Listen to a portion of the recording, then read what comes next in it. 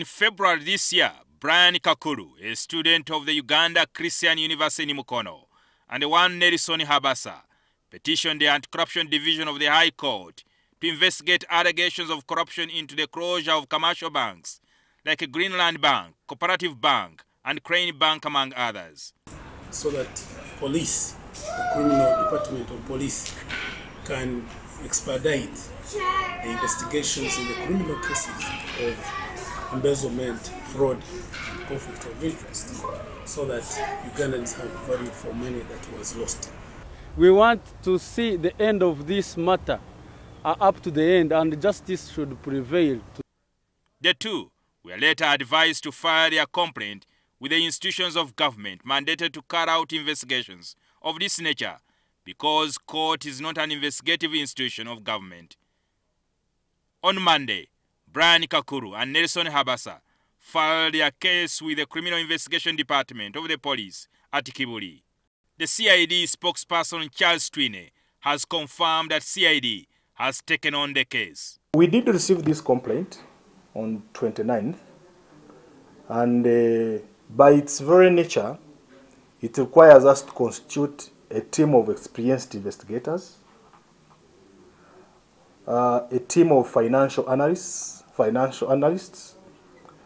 a team of auditors, and at the same time, we shall also equally engage the Office of the Director of Public Prosecution to ensure that the investigation is prosecution-led or guided.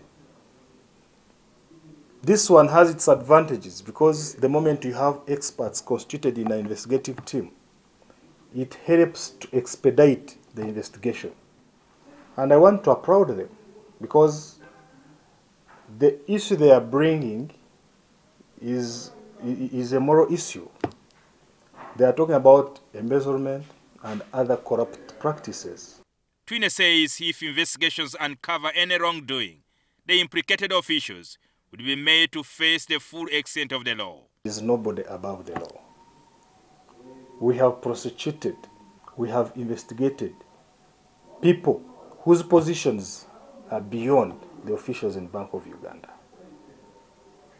And therefore, I want to allay the fears that people should not worry that those people are above the law. No, there is nobody we cannot investigate. And let them wait to us. Let them wait. We are going to show that the people who have been purporting to be above the law are going to be investigated. Our evidence is so chronological and scientific that it will become inherently very difficult for somebody to come with his politics to interfere the evidence. Jingo Francis, NTV.